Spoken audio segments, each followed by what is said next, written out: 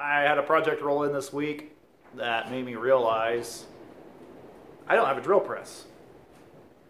Well, I kind of do, so let me show you my little drill presses I've been using, and I have an idea for making one a little bit better for now until I find what I need.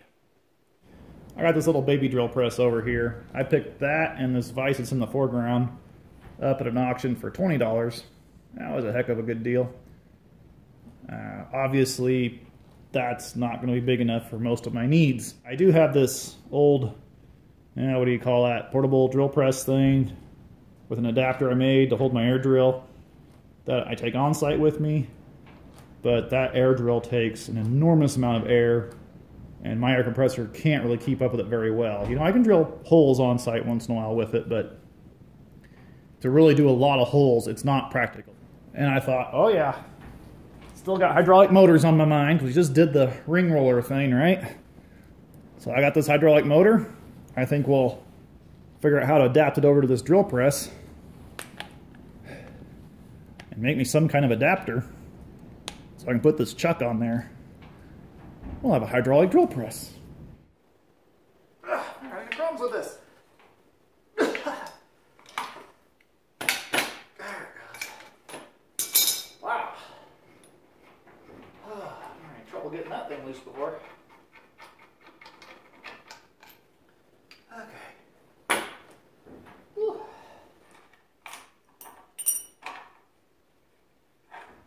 So all I'm going to do is just put a hole about there-ish, something like that, so I can bolt that on there. The first thing I'm going to do, because I'm going to use the lathe to drill this hole, is take the tool post off and put my angle plate up on there.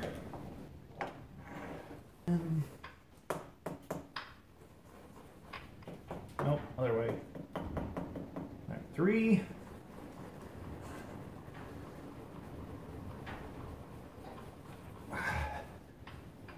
A little bit of not quite rightness, but 3 and then ends up at 3, so go with it. So the angle plate's in. I got this thing clamped to it. Well, this isn't really even an angle plate. This is my drill holder. I'm going to drill right there.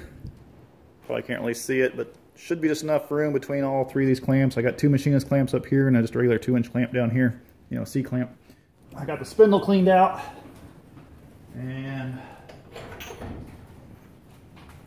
I'm going to throw a 5 to 4 adapter in there, 4 to 3, and then throw in the chuck.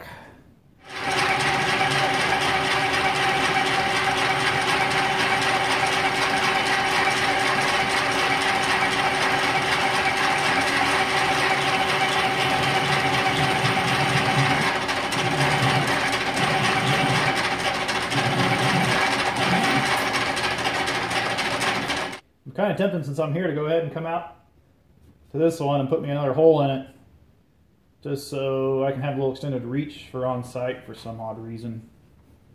No idea why, but why not? So since I'm here, I'm going to do that. I won't bore you with that boring detail. The idea is this screws onto there. And that's just set up in here. There. Now I just got to figure out how to put this onto there. I'm going to be out of room, aren't I?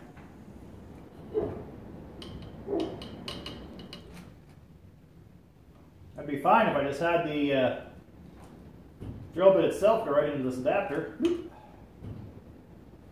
Time to do a little thinking here. So I pulled the ring roller adapter off of this thing real quick and just stuck the drill bit up here. All these drill bits in my set that I want to use for this are all the same length. I do have just barely over 6 inches of gap there, which in my mind, getting over something like a 6-inch piece of square tubing is something I might do. Go bigger than that, whatever, figure it out then, right? So I can live with a 6-inch gap here is what I'm saying. So I think I want to make myself an adapter that is basically the same thing as this. Instead of making a Morris taper on it, like I was wanting to do and use this chuck. I don't think I can do that because I just don't have the room here. So I'm going to make this adapter, and then I'm just going to drill a 1/2-inch hole in it. Then I can just put these drill bits right in there. I was kind of almost wondering if I couldn't use the keyway to lock it down so it clamps on that entire side somehow. My broaching set does go down to 1/2. And the 3/16 broach does fit in the 1/2 socket.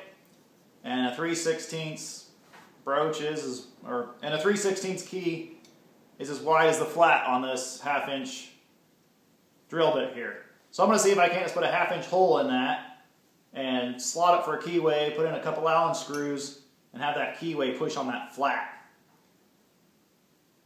I think that'll work. I don't know, we'll give it a shot. Why not, right? Nothing else, it'll be a learning experience. So now that I've kind of got that figured out, I just need to come up with a whole bunch of measurements, make some notes of it, and start machining, I guess. I'm going to use this piece of 1 5/8" shaft. That's actually what I made the ring roller adapter out of. It's the same piece. So I'll take it over, get it shine on, and I think I'm going to try parting it in the lathe. There's just not a lot left. It'd be kind of hard to hang on to with a quarter band. Possible, but we'll try parting it first.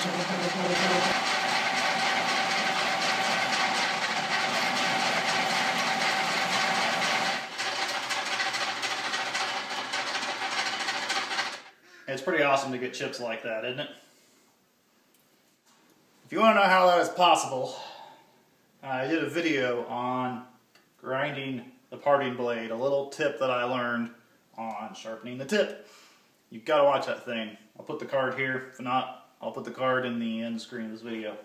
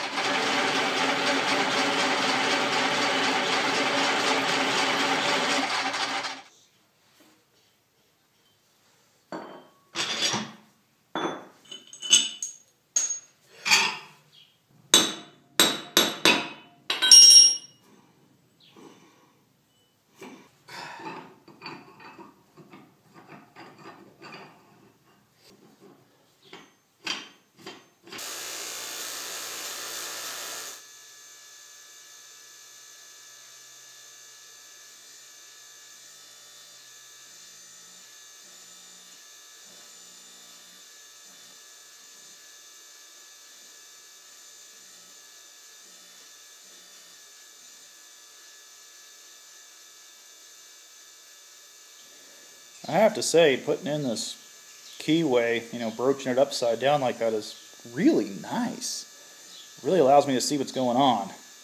The downside is I don't like having my hand holding the work. It makes me a little bit nervous. But visibility is great. Keyway's in there, drill bits in there. I grabbed a couple different drill bits and discovered that these shanks are not all the exact same size. So some of them fit really tight and some are a little bit loose. So that means I'm going to have some run out, but this is obviously not a precision hole rig, right? I mean, I just got to blast a hole in something with it is all I'm going for. So, yeah, that's going to work pretty darn nice. All right, now I'm going to put in 2 Allen screws on this side over here. That way I can squish that key into place. I think that looks good.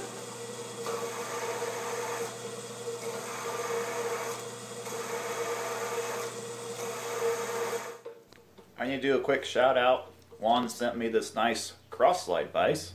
I'm getting some good use out of it. Thanks, Juan.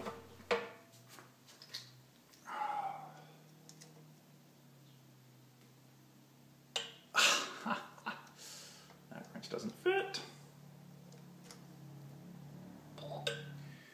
I was just starting in on the second hole here, and it just dawned on me that I could move the dang table back so the wrench clears. Oh, look at that. I'm a genius. Okay, moment of truth here. I just got done deburring it. We're going to see if she fits. I'm a little nervous about this hole being on center, this cross hole pin thing with the setup I had going on over there, but we'll see here. All right, like that. Put my big fat head in the way of the camera. Ooh. Uh-oh. Oh, no, there it goes. Oh. A little snug that way. Ooh, it goes though. That goes. Hey, I can't complain about that. That actually is nice.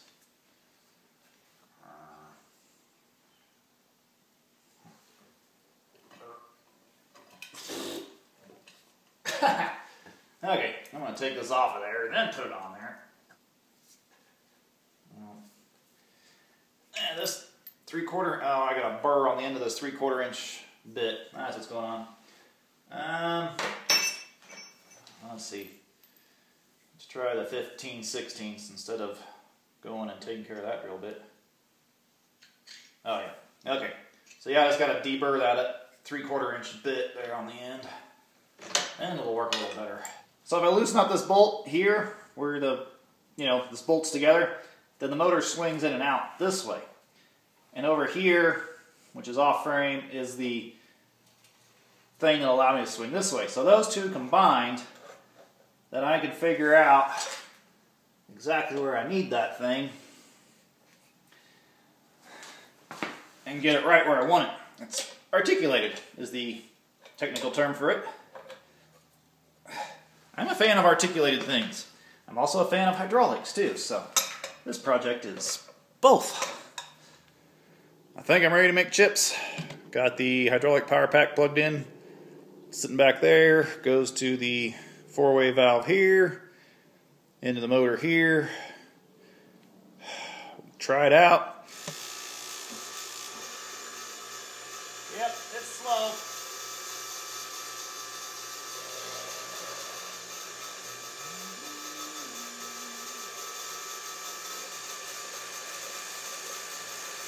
I just forgot how slow this thing turns off this power pack. We might have to take this out and run it off the crane.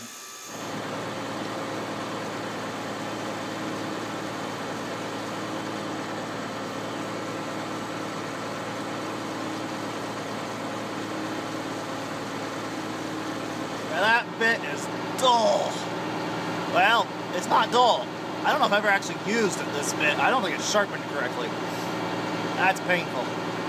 So I'm going to swap bits, see if I can get one that's a little bit better than that.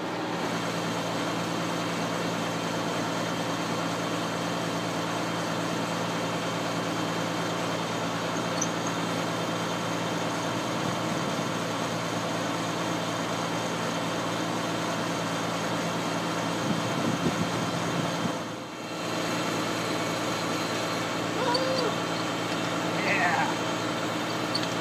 These bits are just not sharpened correct at all. And you look at that. Oh, it's terrible. Man. Yeah, I was just like grinding its way through instead of actually drilling. I just didn't want to stop the truck and, shut off the truck and go grind these because I had the truck running. And it really didn't take that long to get through. It was just, I wanted to make the video and finish the video, but yeah, this whole set is this way. Look at that. It's almost a concave. So anyway, it works. The drill press works. That's all I care about. Just remember, this is a temporary stopgap for me. It's an idea that I'm just getting out of my head and seeing if I can go anywhere with this. Just because I don't have a drill press and because I also need this for on-site work. So I'm just having a little bit of fun. Anyway, I hope you enjoyed this.